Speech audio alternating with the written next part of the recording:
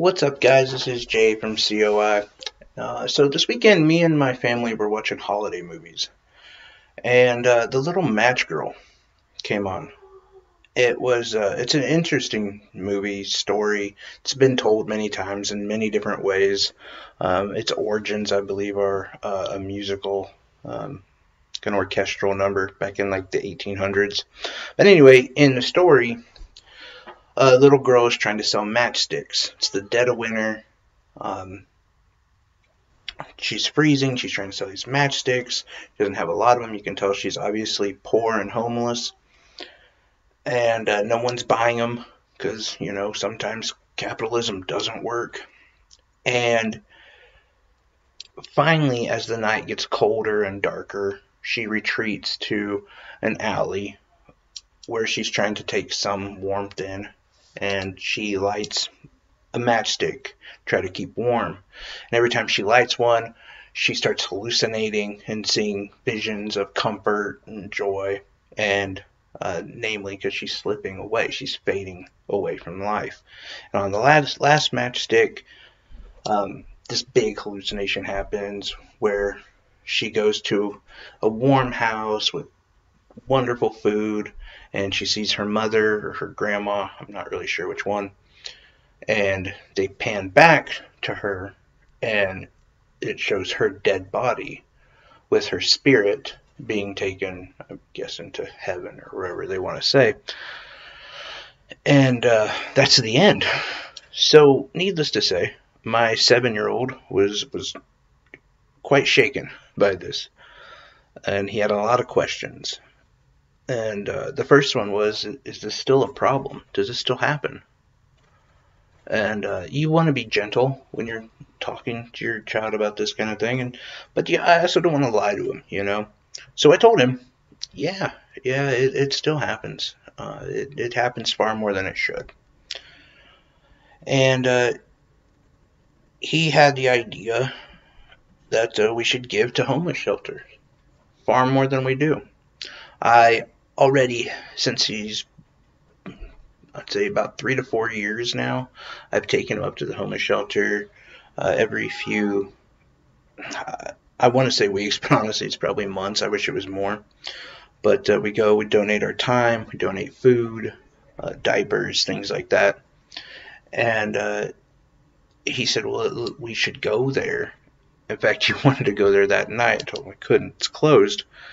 But he said, and mind you, this is a 7-year-old, and he says, there's not really a lot of good video games coming out this year. There's no good consoles. There's no good electronics, and really no good toys. Why don't you only give me 1 or 2 Christmas presents this year, and give the rest of the money to the homeless shelter?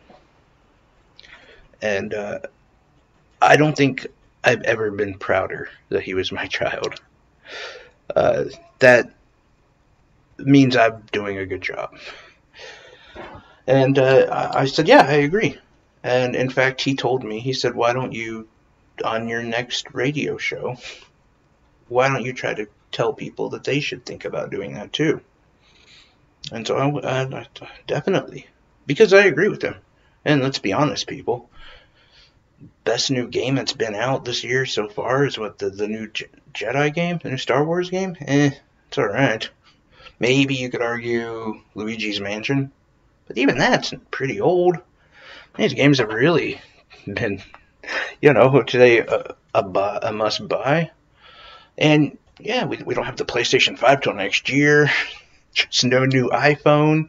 There's really not a lot on the docket to buy. So you might as well take that extra money. Instead of buying garbage just for the purpose of buying it, you might as well take that extra money and give to your local homeless shelter. But I got to thinking, there's probably a lot of people who are going to do that. So what you should do is save that money, put a note in your phone, and then give that money in late January, in February. Maybe cut that even in half, what you're going to give, but make a note every 3 months. Bring food to the homeless shelter.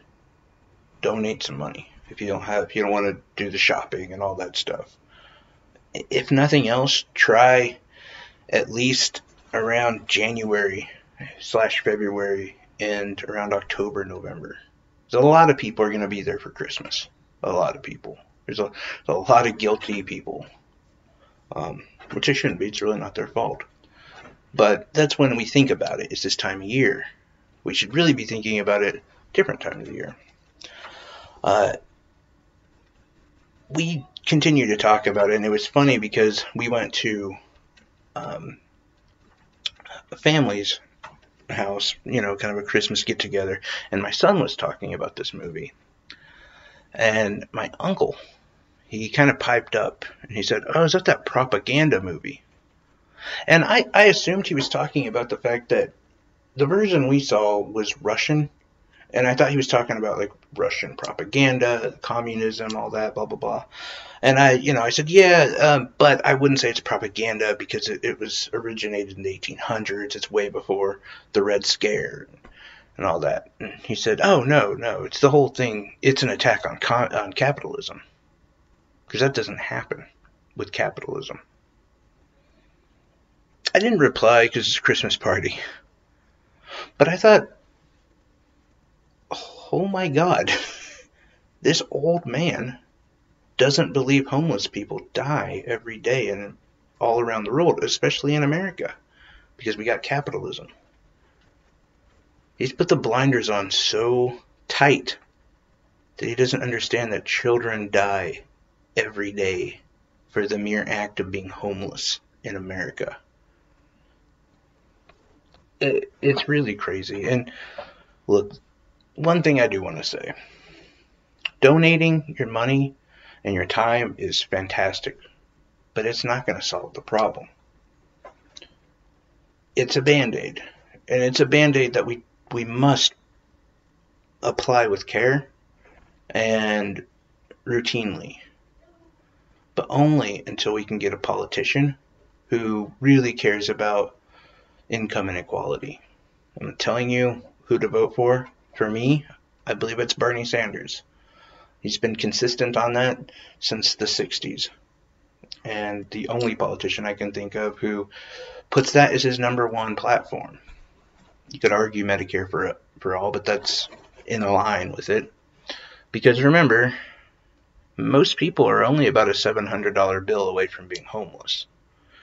So I think that's part of his big movement to try to curb a lot of homeless, to help with the income inequality. But it is a huge problem, especially here in America, that we have to tackle and be aware of. And we need to start voting populism. Doesn't matter how you feel about Trump or Clinton or any of those people. Think about how they feel for you and what they want to do for you. None of them even have policies, let alone have told you exactly how they're going to help you. But again, I'm not trying to tell you who to vote for. I will always, at least for the time being, I will back Bernie Sanders. I have for the last, over a decade now. Ever since I really discovered who he was, I've been a big fan of his. So we do have to think about that's the only way that we can change this. It's nice to donate money, and it makes you feel good. But in a couple months, when maybe you don't have as much money, there's still going to be people dying. And the only way we're going to fix that is to find problem solvers. People who want to cut down on Jeff Bezos making billions of dollars and not paying a cent in taxes. And, if someone like Andrew Yang is correct, we might all be homeless very soon. So there's a lot of things to think about. Automation is going to destroy manufacturing and retail jobs. We need a revolution. We need to make sure that in 200 years, people aren't writing a musical about us dying on the side of the road.